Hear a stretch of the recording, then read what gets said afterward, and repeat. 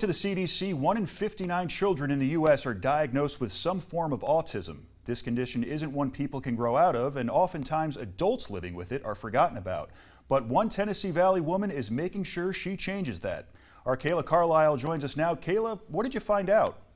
Well, Mike, oftentimes when people hear that you have autism, they get this preconceived notion of how you already live your daily life. For Haley Foshi, she's lived with it for over 40 years now, and she says she wants to help those who are misunderstood by giving them a place to go. Holly Foshi was 42 years old when she was officially diagnosed with autism. I was not an unsuccessful normal person. I was an extremely successful autistic person. She says living with it her whole life was, quote, a horror story. Not knowing why she was a little different from everyone else made fitting in much harder. I did everything I could to be exactly like them and to mock them so that I could blend in.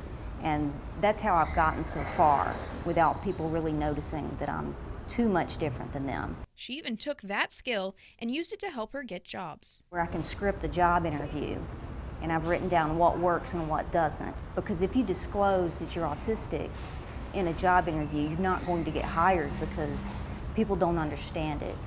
They have the wrong impression of what autism is. Now Foshi is wanting to help those just like her. She's scheduling peer meetings with other adults who deal with the same struggles she does. She says sometimes it's nice just to be near others like you. There are no resources for us. People focus so much on children or the parents of autistic children.